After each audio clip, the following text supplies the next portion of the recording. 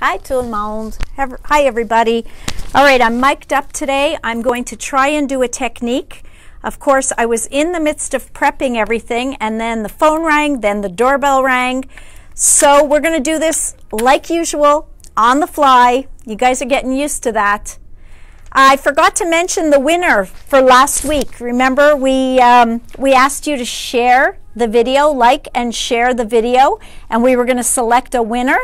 Well, we put all those names into a name generator, and guess what? Mélanie Raymond, t'es la gagnante de la semaine passée. So guys, we're going to do that again this week. So like and share the video. Il faut que tu l'aimes et partage notre vidéo sur votre page. Donc, comme ça, on peut mettre votre nom.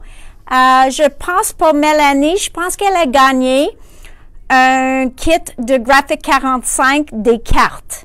So it's a cool kit. It's a $40 value, and Melanie just won it. So guys, participate this week. It would be great.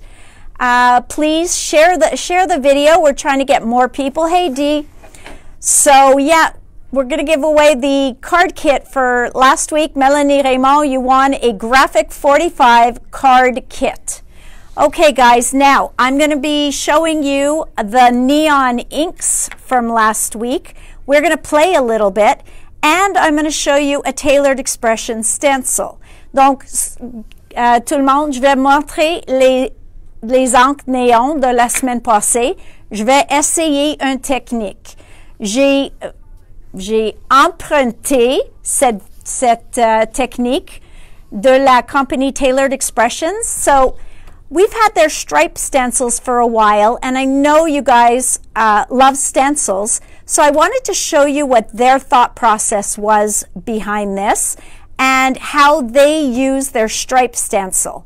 But instead of using their colorful inks in the color of a rainbow, je vais utiliser les encres Electropop de la semaine passée. Donc, j'espère les encres qui vont être si beaux, comme ça, on va être au courant de la couleur. Et je vais aussi utiliser les pinceaux parce que moi, j'ai jamais joué avec les pinceaux de Tailored Expressions. So we're going to use the Tailored Expressions. You know what? I'm going to give Jay the camera. Okay, guys. So I'm going to use Tailored Expressions brushes. Okay? Donc, ça, c'est les pinceaux de Tailored Expression. J'ai jamais utilisé eux autres, donc je veux les essayer. J'utilise rouge, orange. C'est où mon orange? Je l'avais. J'ai perdu mon orange. Ah, il est là. Donc, rouge, orange, red, orange, yellow, jaune, vert, bleu, mauve. Dans les néons. On va voir s'ils sont si beaux.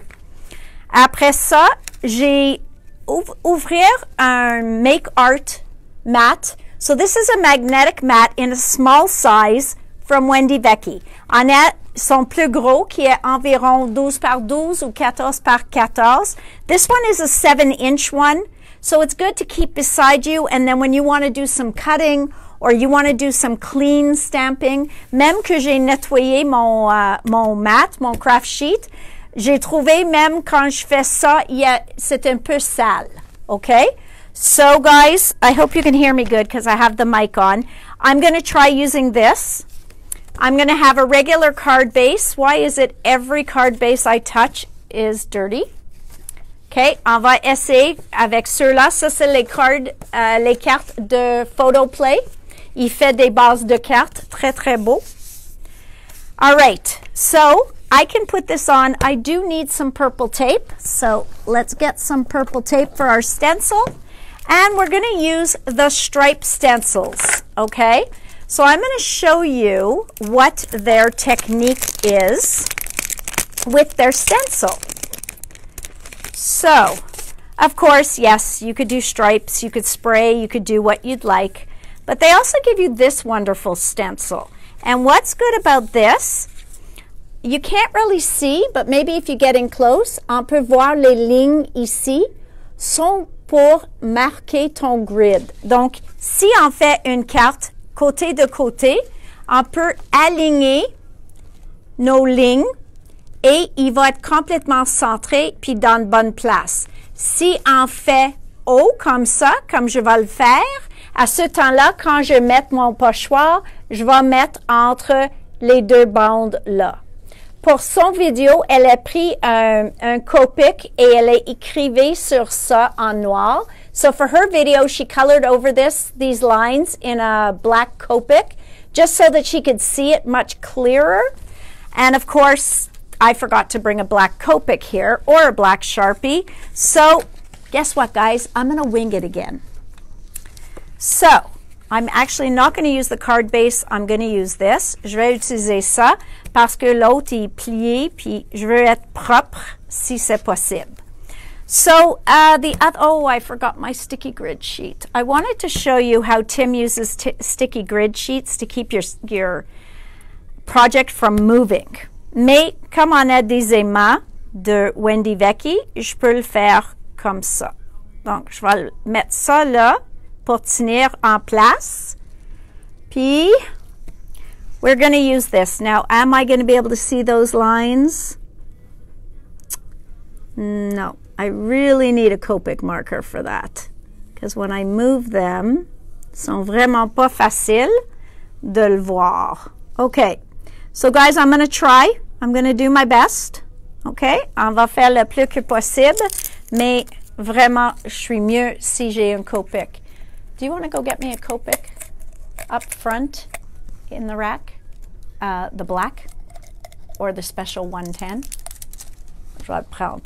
OK, tout le monde. Donc, ça, c'est les couleurs. Jay va me chercher un marqueur et je vais vous montrer ce que Taylor de Tailored Expressions suggère de faire. OK? So, these are the colors we're going to use. Red, orange, yellow, green, blue, purple. En néon. Ceux-là sont faits par Gina Kay, mais c'était quelque chose dessiné ou choisir par Rena Kay. Ça, c'est la fille de Gina. OK? Donc, voilà.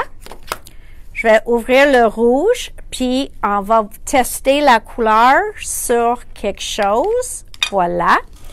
Sur la carte qui était déjà maguinée. So, on this card that was already kind of messed up, let's see how neon these inks are. Okay, so I'm just kind of rubbing my blender on there. And then you go in circles, and look how nice these colors are. So, let's give this a try. Jay just brought me a marker. So I'm going to, with the black first, I'm going to show you what Taylor, like I said, from Tailored Expressions, showed to do. Elle a dit de prendre un marqueur permanent, OK, et réécrire sur la ligne que tu vois, que je vois pas parce que il est vraiment pas clair. Est-ce que je vois mieux sur la beige? Oui. Donc, il est là, jusqu'à là, puis il y a des marques là,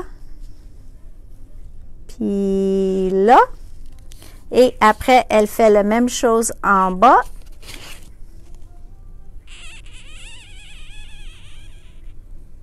Et là, and then there's another mark right there, right there, right there, and right there.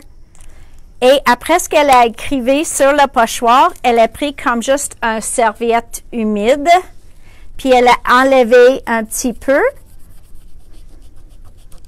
Puis vraiment, ça enlève pas beaucoup, mais on veut être certaine que ça va pas transférer quand on fait notre vidéo. Donc, on enlève un petit peu de la couleur. Now, that's making a mess. So, Taylor, I'm going to need to know what secret you did that didn't make a mess like I did. Et tu sais que toujours, si tu n'aimes pas les marques, tu peux l'enlever avec alcool. OK? Parce que c'est un encre à base d'alcool. All right, but that's just going to help me line it up. So you see I've got my two lines there to know where my stripe is going to be. And then you're going to see that we're going to take a couple of pieces of our purple tape. I do not need such a big one, but that's the one on top. So we'll take this one. Voila. OK, donc ça c'est le purple tape. J'ai manqué un bout.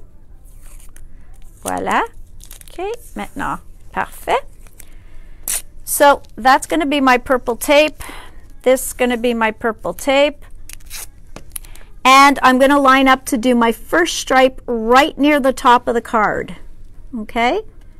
So actually this is going to be, I hope we're going to get all the colors in. Je n'ai pas certaine si on peut avoir toutes les couleurs. Mais maintenant, je mets mon tape pour tenir ça. OK? Et oui, j'ai dépassé un petit peu parce que sont larges. Il y a 3/4 de pouce.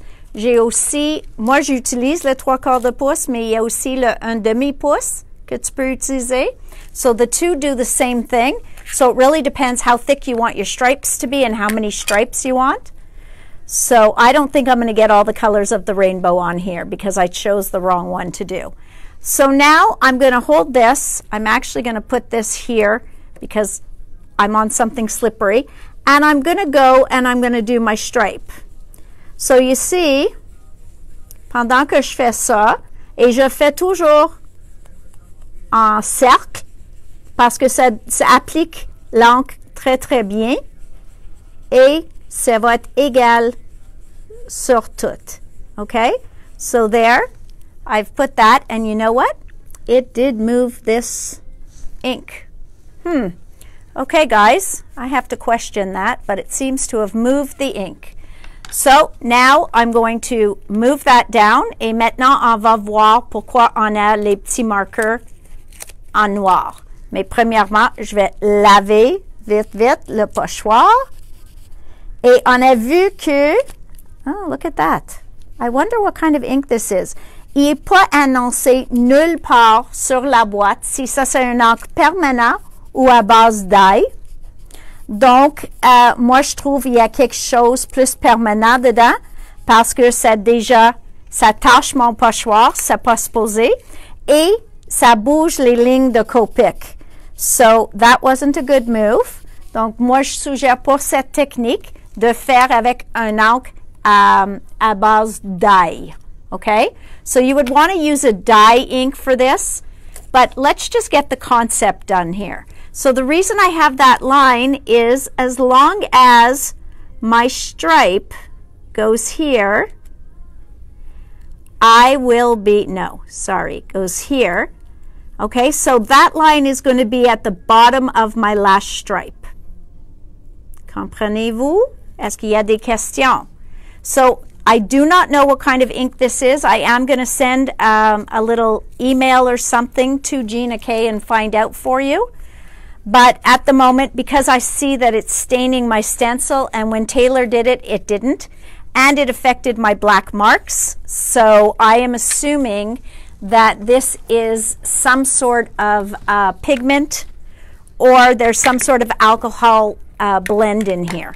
OK? Donc, j'espère que vous comprenez. Mais comme mon pochoir est tout sale, il n'est pas supposé d'être comme ça. Donc, j'étais mieux de faire ça avec soit les encres de Stress ou de Tailored Expressions à base dye. But since we started with the neons and we want to see what they look like, I'm going to clean the black that came off on my brush. OK?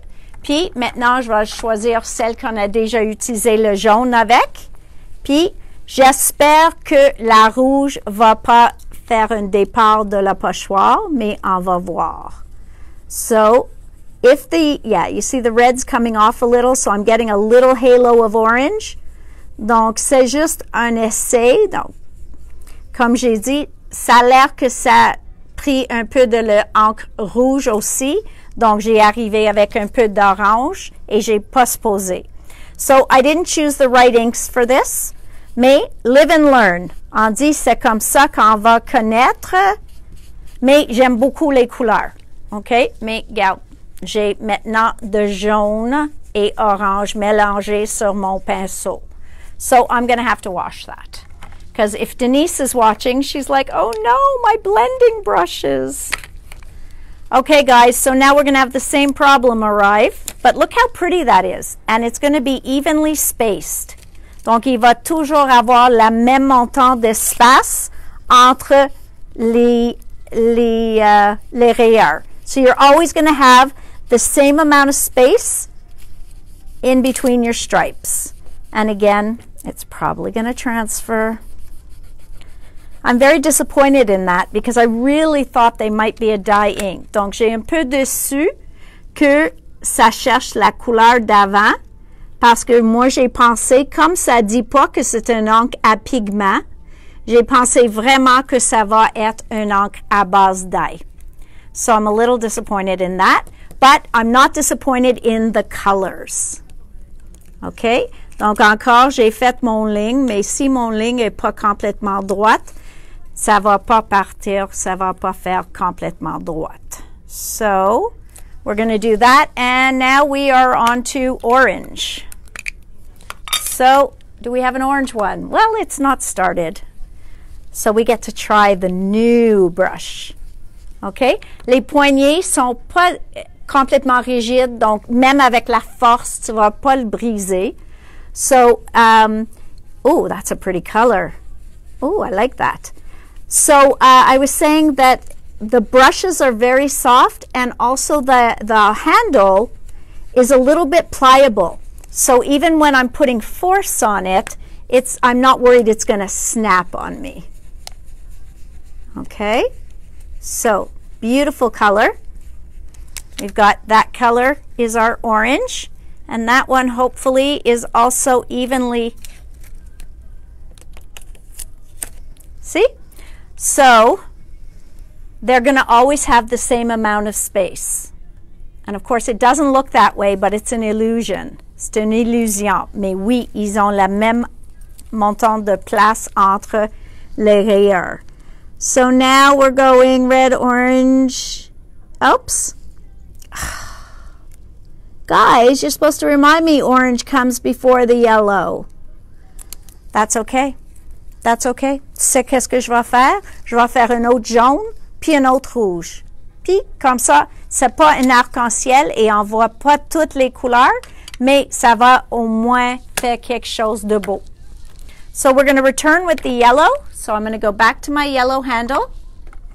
Back to my yellow handle. And we're going to grab some more yellow ink. And at least it's not transferring onto the ink pad. Ça ne transfère pas sur le tampon d'encre. Donc ça, c'est bon. Puis maintenant, je vais mettre mes aimants là pour tenir en place le plus que possible. Okay, and then we're going to go and we are doing another stripe. So again, we're not looking for perfection now because we know that we are pulling up all the black with our yellow. Mais je ne peux pas éviter ça à ce moment. Et comme j'ai commencé avec ces encres, je veux finir avec ces encres. So, on va voir un peu le noir et je vous promets de faire un autre avec des encres à base d'ail et je vais vous montrer tantôt dans la semaine. OK? Je vais en faire une autre pour vous montrer ça plus propre, mais comme ça, au moins, tu as l'idée à quoi ça a l'air. So I'm trying to clean it, and I don't know. I feel like I'm fighting a losing battle, mais je vais le nettoyer mieux tantôt. And now we're going to go back with our red, okay? So I'm going to turn it upside down because there doesn't seem to be much black left there. Je vais aligner une autre fois et on va compléter avec la rouge pour voir la carte. Donc, si vous avez déjà chez vous les encres à Distress ou à base d'ail comme Lawn Fawn, Tailored Expressions, Gina Kay, Catherine Pooler, tu peux faire exactement la même chose. Mais comme j'ai dit, j'aime beaucoup, beaucoup la look de la pochoir. Donc, j'ai bien aimé la technique. Comme j'ai dit, j'ai emprunté cette technique de le blog de Tailored Expressions. But look at that. So how easy was that? Okay? oublie mes taches noires, mais il est vraiment beau. Now, il y a une autre façon de le faire. J'ai une autre carte ici. Je vais utiliser, j'ai pas des autres encres disponibles à vous montrer, donc je vais utiliser les mêmes encres. Je m'excuse, mais peut-être maintenant, ça va pas tacher tant que ça. And I'm going to do a very similar technique. I better wipe this off of here.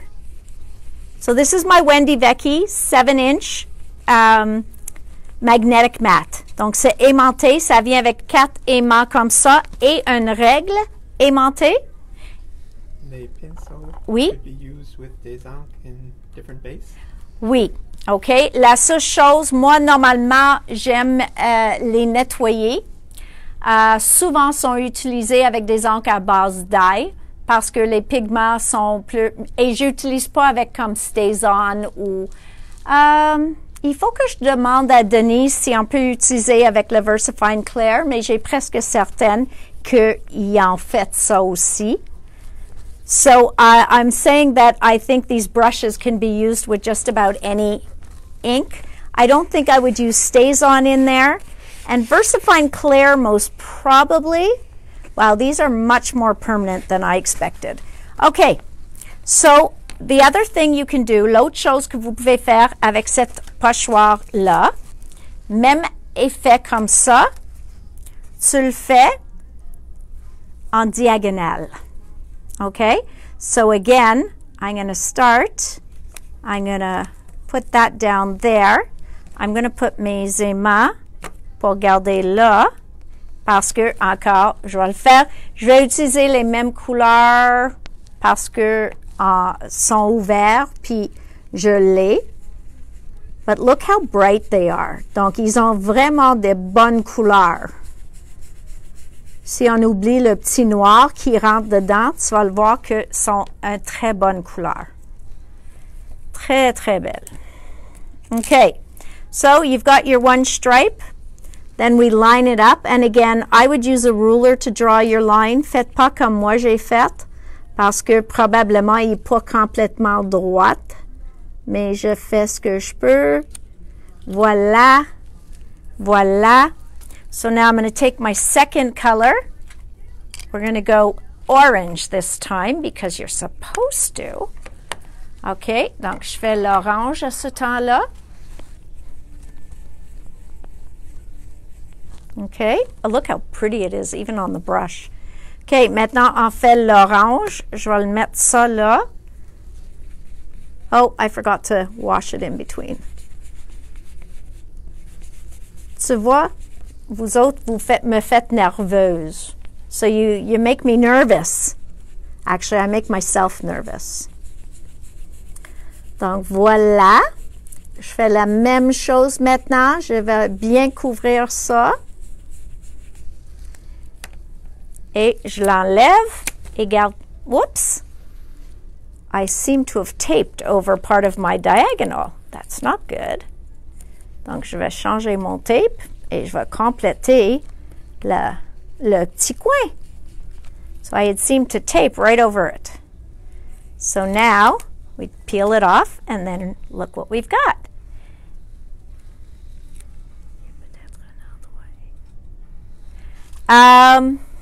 Je sais pas. Mais probablement c'était plus intelligent si I would have turned it over. C'est bon. C'est vrai, Diane. Probablement, j'ai mieux de faire mes marques sur un côté, puis après ça tourne à l'envers pour pas avoir le noir. Et c'est probablement ça que eux autres, ils ont fait. Mais comme j'ai dit, j'avais pas beaucoup de temps à faire ça. Mais aussitôt que je l'ai vu, j'ai dit, je veux vraiment montrer ça aujourd'hui avec les encres néon.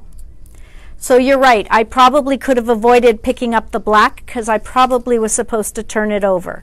That's what happens when you watch a video, quand vous regardez un vidéo sans le son. Okay? So I was just looking at it quickly while talking to customers, etc. Probablement pas la meilleure idée, mais j'ai déjà fait ça, donc il n'y a rien que je peux faire. So now I'm going to take some of that orange off, because it's on there. And we're going to go with our yellow. Okay, so voilà notre jaune. On retourne avec l'orange bientôt. You know what this is going to look like, but it's fun just to see me struggle, isn't it? So look, I'm going to have to move my stencil down because I see that I'm not actually covering it. Donc, tu veux vraiment avoir la bonne couvrage, que tu reçois tout ton...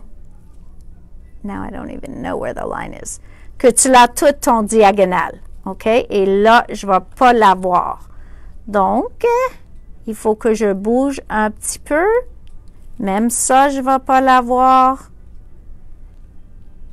Et comme ça, je vais l'avoir. You see, guys? I'm not always thinking. Voilà et voilà. Mais je vais me manquer ici. Donc, je vais le bouger après. Oh, there's plenty there. OK, tout le monde, merci pour la patience parce que c'est probablement la première fois que j'ai fait une carte où ça a l'air comme ça. And Fran, I don't know if you got home in time to watch this, but yeah, we were talking about the inks. Moi puis Fran, on parlait des encres, puis on voulu savoir si sont des die, et on a pensé que oui, mais maintenant on sait que no. Again, I did it. Guys, where's my card makers? You guys must be laughing at me, saying, Natalie, come on. So I'm like embarrassed now. So don't laugh at me. It's not funny. I can't make a card for my life. I think Jay could do better. Guys, I think we have to put pressure on Jay to make this card. Tu penses-tu?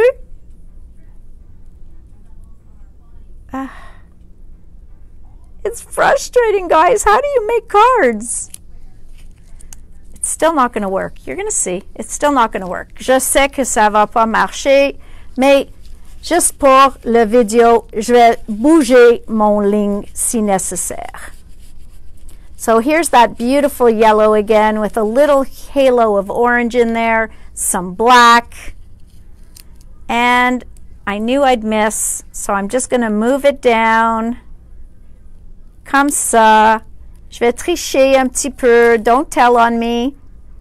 Spécialement, dis pas à Erin parce qu'elle va rire de moi, OK? Donc, voilà. Et probablement Denise. So, there we go. We have a diagonal, finally. OK? Sally, mais diagonale. So, now I'm going to... Now it's going to be easier. Now I'm going to do my next color. Okay, and if you've all shut down and already gone off, I totally understand because this is pretty much a humorous video. C'est amusant ceux-là parce que je peux même pas faire une carte moi-même. Je peux vous expliquer comment faire, mais je peux pas le faire. So, it's quite embarrassing. So, je vais faire une autre rayure.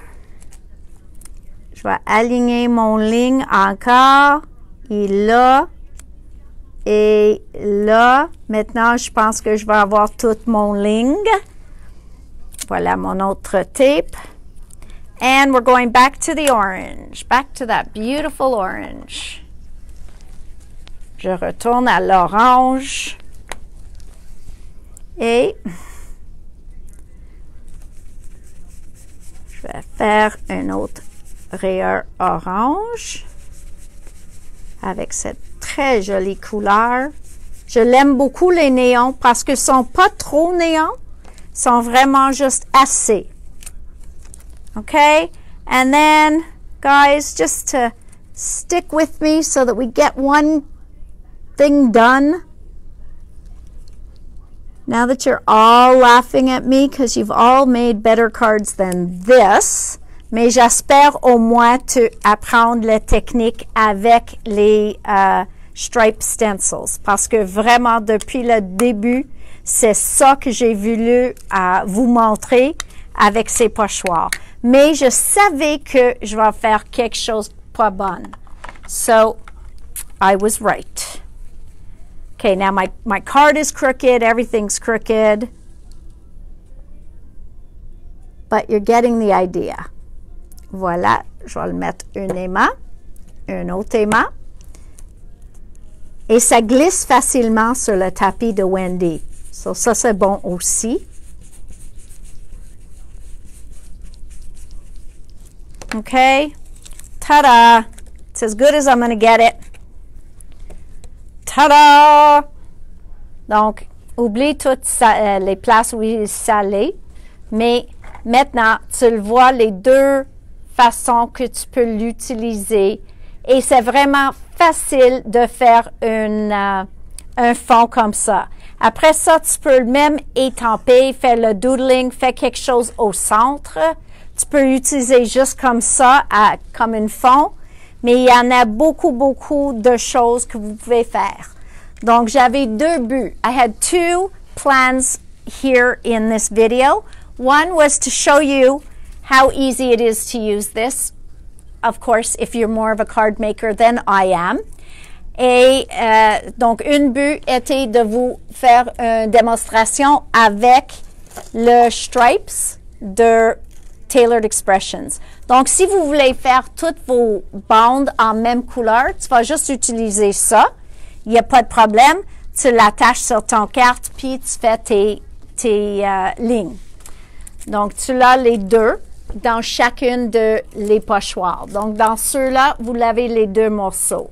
Donc, les deux choses que j'ai voulu montrer, c'est ça, puis ça, de Tailored Expressions. I also wanted to show you the rainbow, but now I'm afraid that I'm just going to embarrass myself. Who wants to see the rainbow? Qui veut voir l'arc-en-ciel de Tailored Expressions? Please tell me they're all saying no. Vous dites no ou oui? What are they saying, Jay? Everybody wants it. Everybody wants to see it? You want to see me make a fool of myself, guys? Okay. Donc, c'est même idée. Okay? Il fait toutes les pochoirs comme ça. And I'm not going to draw on this one. Donc, je fais pas des lignes sur ceux-là. Donc, on va pas tout salir. So, we're not going to get it all dirty. But I just wanted you to see, first of all, I also wanted to see the colors of the inks. And I wanted you to see how these stencils, why we have two. So, again, on a deux pochoirs dans ceux-là. On a les deux, le plus grand et le troisième. Et ceux-là, ils vont fit au centre de ceux-là. So you can see that you're masking to get your whole rainbow. And again, ils ont des lignes partout, mais cette fois-ci, je ne vais pas écrire sur mon page. All right. Let's try this out, guys. Okay. Who thinks I can do this? Not me. Okay, guys, I'm being funny. I know. I can do it. I can do it. I've got confidence. Je vais mettre encore mon tape sur ma carte, même avec les aimants, mais je vais mettre le tape en premier et je vais utiliser le grid pour aligner mon dessin. OK? Donc, encore, ils ont les marques sur le pochoir. Et les marques sont pour vous montrer, pour le arc-en-ciel, on veut que ça soit centré. Donc, si on fait une carte longue, on va utiliser les borders de côté à côté ici. Si tu alignes ta carte avec ces borders-là, il va être vraiment au centre de ta carte. Si tu veux faire début, comme ceux-là, à ce temps-là, tu vas aligner avec les deux plus courts et ça va être au centre et tu as les lignes en bas aussi. Et comme ça, tu alignes là, puis là, et ça va être complètement au centre. So they try to think of everything. If you line it up in all their grids, you will definitely be in the center. Okay, guys, the doorbell just rang, so I don't know. I think Jay has to go at least let somebody in. So I'm going to take the camera and we're going to talk about this a little bit while he goes to check if somebody needs to come in. I guess they do. Sorry, guys. So, here's what I'm going to do. Je vais faire la même chose. Je vais faire le plus grand en premier.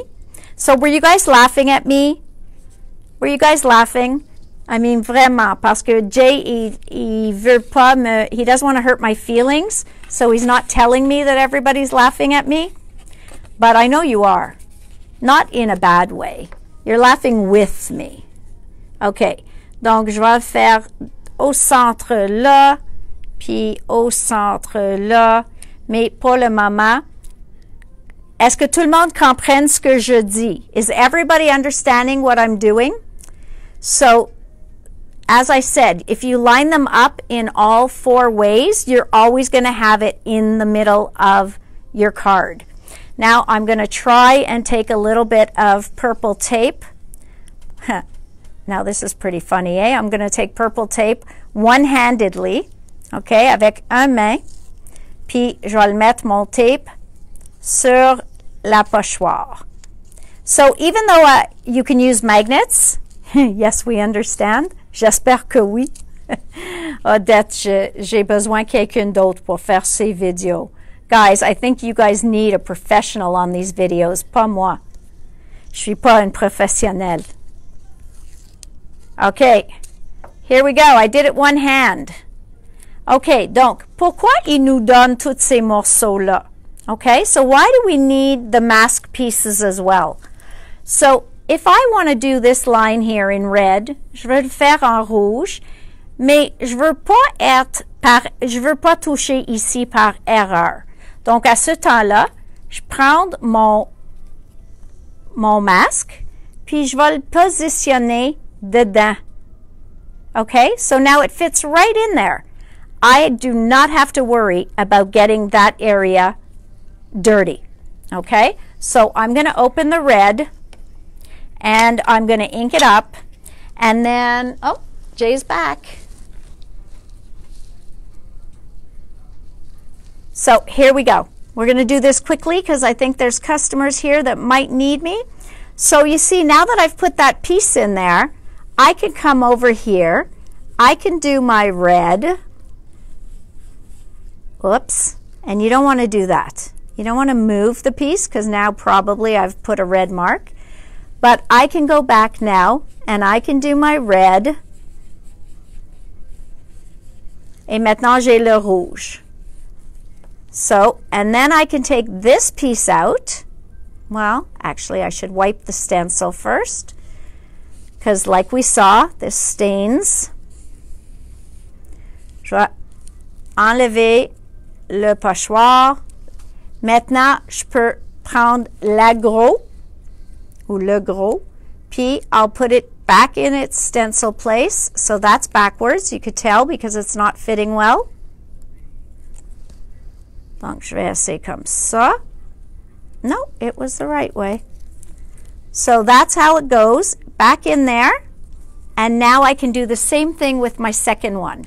So if that's red, orange, so this is my yellow. So again, guys, remember my yellow brush is a little dirty. You know what? I'm going to use my brown brush. Don't tell Denise. Okay?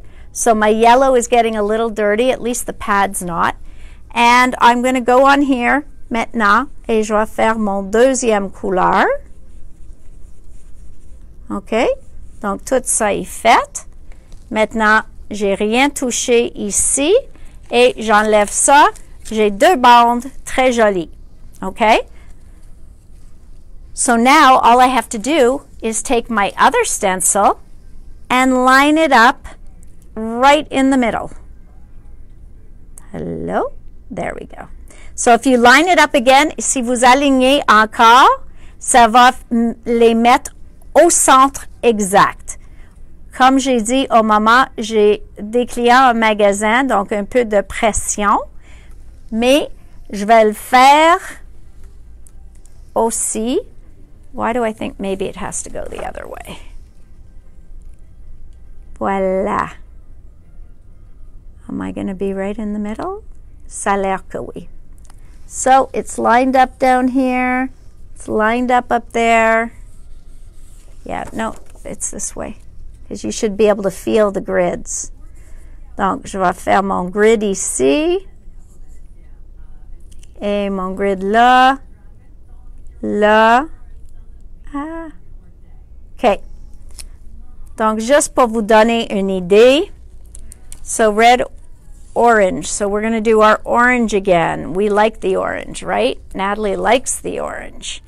Et encore, il faut que je mette mon petit masque. Le petit, ici, pour que je ne mette pas d'encre là. Je vais faire ça. Donc, je vais faire mon orange.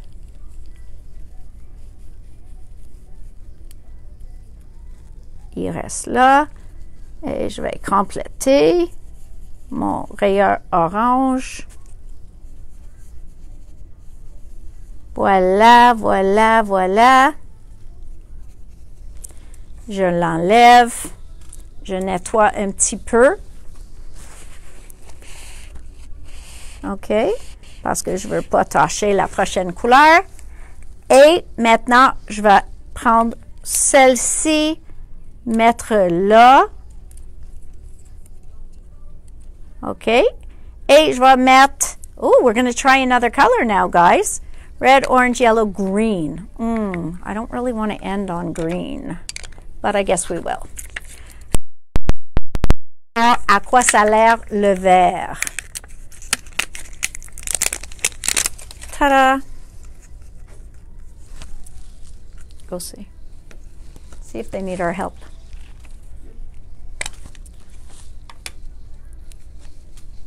OK. Donc voilà. Je fais le vert ici. OK. Et voilà. I'm going to try and put the ink on while talking to you guys, because Jay had to give me the camera again for a moment. And that moved my... You see, guys, I struggle sometimes. Mais vraiment, je veux que ça soit amusant pour vous autres. Comme ça, t'es prête à aller manger après, puis t'es rire, you laughed a bit. Okay, I have to put the phone down. I promise it's for 1 second. No? Jay's here. Voila! On est fini. Okay, so hopefully I didn't get it on anywhere. Ta-da! Oh, I did. See, it moved. Oh, no, it didn't. Yay! Guys, I did it! I did it! I made the rainbow. Okay, so that's how easy it is to make the rainbow. And then I'm not going to do this, je fais pas. Mais tu vois que toutes ces marques-là, ils peuvent aller, sont exactement la même forme. So this big one here would be on the biggest stripe. And then this one here would be your second. You've got your third and your fourth. OK? Donc, tous ceux-là, vous pouvez mettre dessus et étamper les motifs. Quand la dame de Tailored Expressions l'a faite, elle a mis 2 bandes avec le noir et un petit cœur juste au centre là. So guys, I just wanted to show you that. I hope you learned something. It was fun seeing the colors of the inks. They're beautiful. So if you were hesitant, they're not too neon. Ils sont pas trop néons qu'on peut pas vivre avec. Plus on peut pas vivre sans. So instead of not being able to live with them because they're too neon, I think you can't live without them because they're just such beautiful colors. So remember that. Remember the stripe stencil technique. Even though I made a mess, you did see what it looks like. It is beautiful in the end. It really did. I was very happy with the look I came out with all of them. Donc, merci à tout le monde, puis à demain. Merci, bye-bye.